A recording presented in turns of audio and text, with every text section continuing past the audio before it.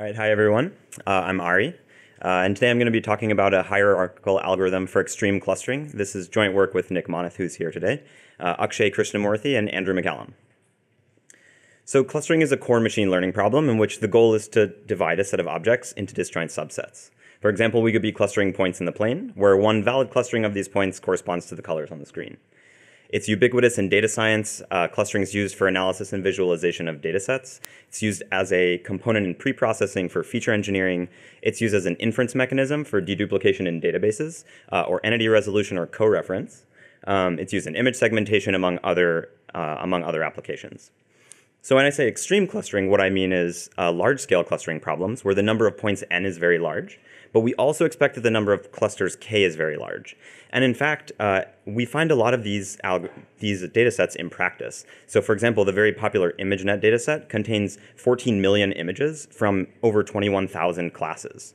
Another example is the NIST iVector challenge dataset. This is 36,000 audio samples from 5,000 speakers. And while n here is small compared to the ImageNet n, the number of clusters here is very large to the number of samples, or the number of audio samples. Finally, in information retrieval, there's the TREC-CAR dataset, which includes 35 million passages from 100,000 articles, and the list goes on. So if you've ever heard of power law datasets or datasets that exhibit power law properties, these tend to exhibit this large n, large k property.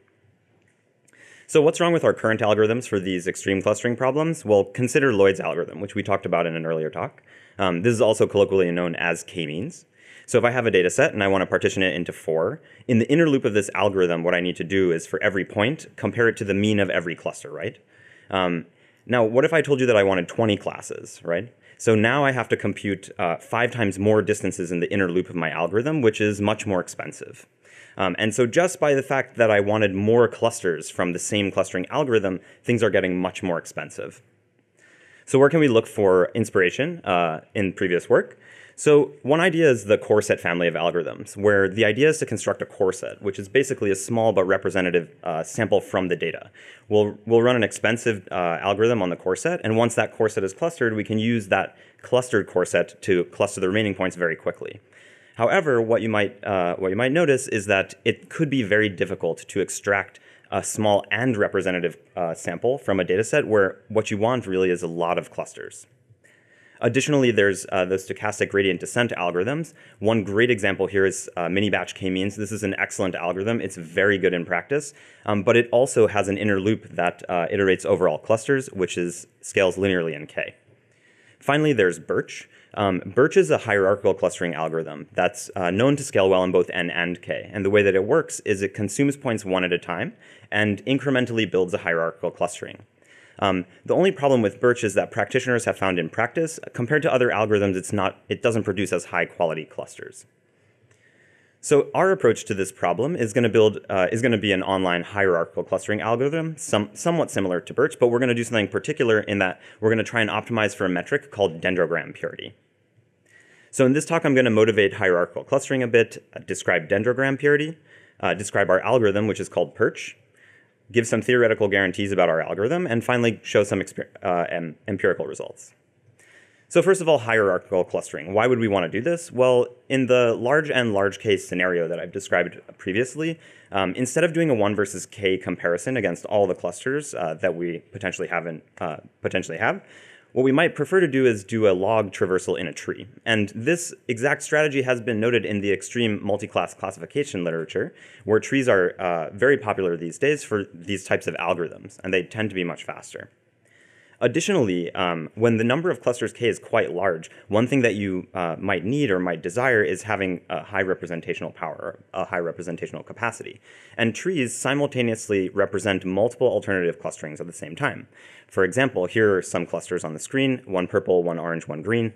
If I'm doing interactive analysis of my data and I wanted to get a more fine-grained clustering, I can simply split a cluster. And oppositely, if I wanted something more coarse or more general, I could merge a cluster.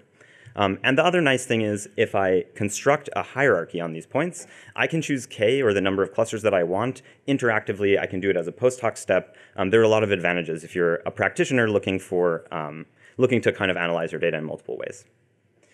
So what we want to do now is, if we're going to construct a hierarchy, how do we know that the hierarchy is a good one, right? One thing that you could do is you could take a cut of the hierarchy and evaluate that single cut.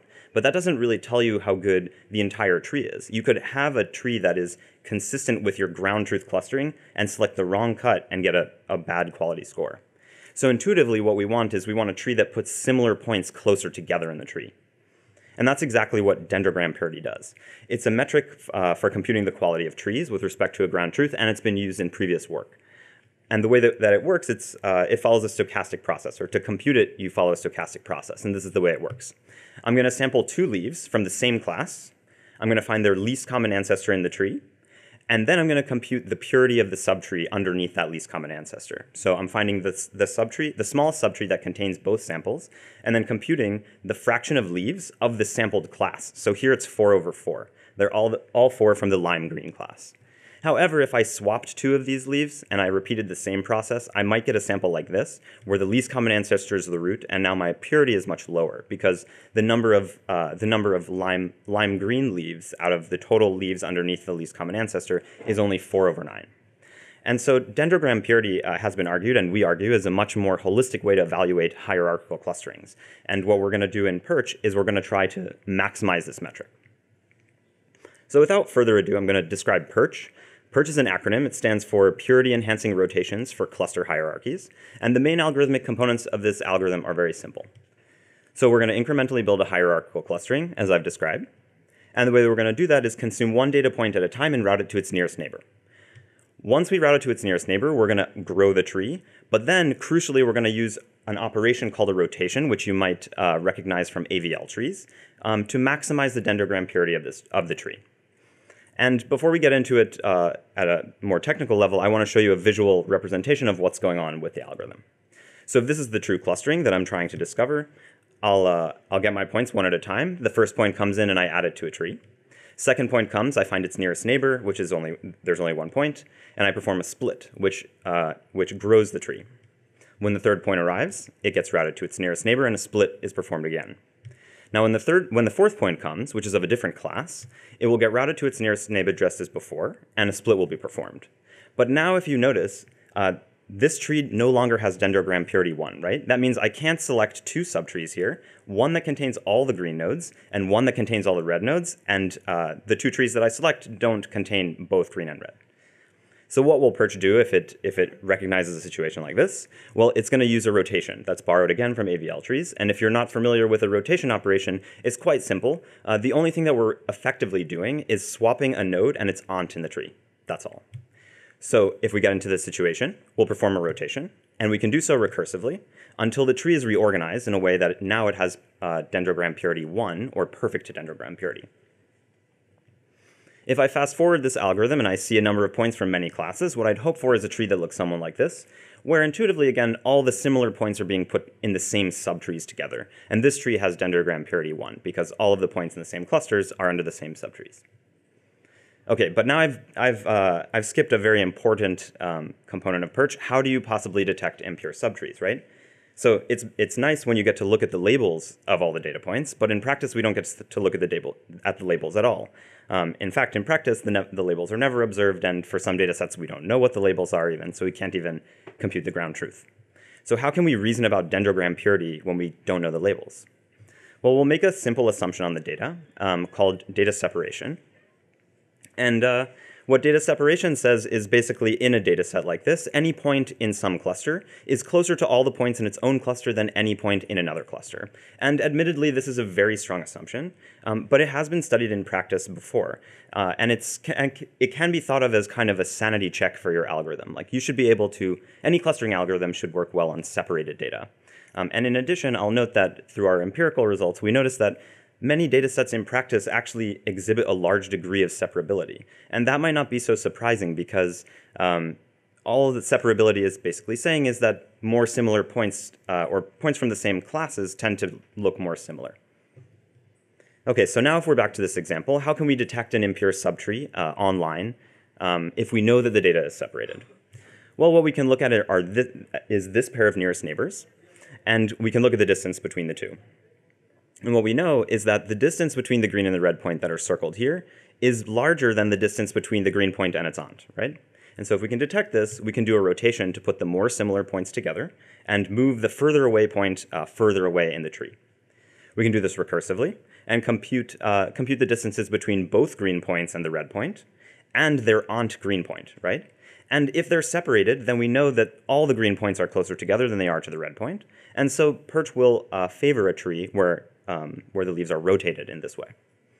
And in fact, what we show in this paper, in our paper, one of our results is that if you follow this algorithm, which is online consuming a data point, routing to a nearest neighbor, and doing rotations after these checks, you will always recover a tree with perfect dendrogram purity, regardless of the input order, as long as the data set that you're running on is separated. And I should note here that if you're running a batch algorithm, running on separated data is somewhat trivial. Most algorithms should be able to separate the clusters perfectly, but in the online case, it's not so trivial, and the rotation is actually quite necessary to make this happen.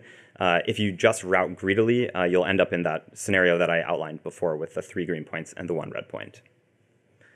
Okay, but the check for rotation is quite expensive as I've described it, right? And I started this by saying we want to handle data sets where the number of points is very large and the number of clusters is very large. So how can we do this? Well, we're going to use an approximation that's borrowed from a lot of the database literature. We're going to store bounding boxes at every internal node, right? And these bounding boxes are going to be defined by their descendant points. So how can we use the bounding boxes to speed this up? Well, first, when finding nearest neighbors, we can perform A star, where the admissible heuristic is just the minimum distance to a bounding box. So as you can see in the bottom left corner, what we do is we measure minimum distances to bounding boxes, and we'll explore those nodes in the tree where distance is minimal. And so after some exploration, we'll end up at a nearest neighbor. And it's important to note that A star is exact. So we might end up exploring multiple branches in this tree. It might not descend greedily as it's been depicted here.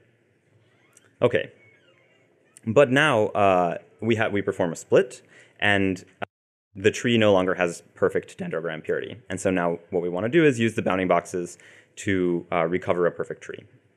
So in the first case, this is actually quite a simple operation. We can do what we did before, which is simply measure the distance between the 2 purple nodes, and the purple node in the orange box and the green node in the green box, right? And if the data set is separated, we know the purple points are closer, and we can perform a rotation. But now, if we want to compare 2 bounding boxes here, there's many more distances that we need to compute. So what can we do? I'll blow this image up so we can see it a little bit clearer. What we're going to do is we're going to make 2 specific distance computations. We're going to measure the maximum distance between the orange and the blue box. And we're going to measure the minimum distance between the orange and the green box. And what do we know if we do this? Well, if the maximum distance between the orange box and the blue box is smaller than the minimum distance between the orange box and the green box, we know that all points in the orange and blue boxes are closer together than any point in the orange and the green box, right? And so now I can check for this rotation condition with 2 measurements, right? 2 distance computations, which is quite quick. So I've described so far this rotation to maximize the dendrogram purity of the tree. But in our implementation of PERCH, we include 2 other components that help improve efficiency. So the first one is a balanced rotation. So as you can imagine, depending on the skew of the points that are coming in, the trees that we start building can be wildly unbalanced. And so another thing that we check for after the points are inserted is whether or not we should rotate to improve the balance of the tree. And basically what we do is we use the bounding boxes to check whether or not a rotation will hurt or diminish the dendrogram purity. And if we can prove that it will not, we can rotate just for the sake of balance. We also introduce a collapse mode, which allows a practitioner to specify an upper bound on the total number of nodes in the tree, right? And this allows you to run this algorithm on data sets that don't necessarily fit in memory. So what happens is when a point comes in and that upper bound is violated, PERCH will choose some subsection of the tree, some subtree, to collapse. It will forget all the points in that area and only recall the bounding box. And so now we store a constant number of points in memory at any time. And the interesting thing is, in the separated case, we can prove that using both of these balanced rotations and when operating in collapse mode, we'll still recover trees with perfect dendrogram purity. Okay, so the theoretical results are nice, but we're primarily interested in this algorithm and how it performs in practice. So in our experiments, we compared our algorithm to other algorithms on 9 different data sets. 3 of them represent classic clustering benchmarks from the UCI repository, and 6 of them are actually data sets from other domains, mostly classification domains where we know the ground truth, and the number of points and clusters is relatively large. And I should say we compare against 9 other clustering algorithms from various families of clustering strategies. And what we find is, in this first comparison, is I'm showing the dendrogram purity of trees built by PERCH and other tree building algorithms on the various data sets. And we find that PERCH is producing competitive or better dendrogram purity, or trees with higher dendrogram purity than the other algorithms. And what I'll note here is that the data set on the right is ILS-VRC. It's only a subset of 50,000 images. It's a competition data set. It's a subset of ImageNet. And when we scale to all of all of ILS-VRC, which is 1 million images, we find that PERCH BC, which is a variant of PERCH that instead of running A* runs beam search, so it's an approximation. It's one of the only algorithms that scales to this size, and it's most performant. We also compare against some flat clustering baselines where what we're doing is pruning the built trees heuristically and computing F1 with respect to a ground truth clustering.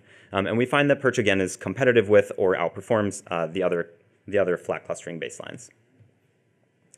Another thing that we do is we compute the running time versus dendrogram purity of PERCH and the other tree building algorithms as a function of the parameters of their parameter settings. And what we find is PERCH is able to build higher purity trees in less time than many of the other algorithms. What I'll note here is that there are a number of algorithms that are faster than PERCH. They're in the bottom left corner. But what they're doing is producing trees that have they're trees of lower quality, or they have less dendrogram purity with respect to the ground truth clustering. Finally, we do an analysis of the balance rotations to see how they affect, how tree size and tree shape affect how the algorithm runs. And what we find is that with balance rotations, the insertion time per point is sped up.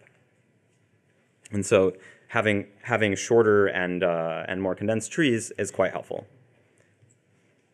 So in summary, what we've discussed is PERCH and the problem of extreme clustering. I've shown or discussed that PERCH produces trees with perfect dendrogram purity on separated data sets. I've described the bounding box balance rotations and collapse mode that help improve the efficiency of our algorithm. And I've also shown that PERCH is efficient and accurate when compared to other tree building and flat clustering baselines. So thank you very much for your attention, and I'll be happy to take your questions.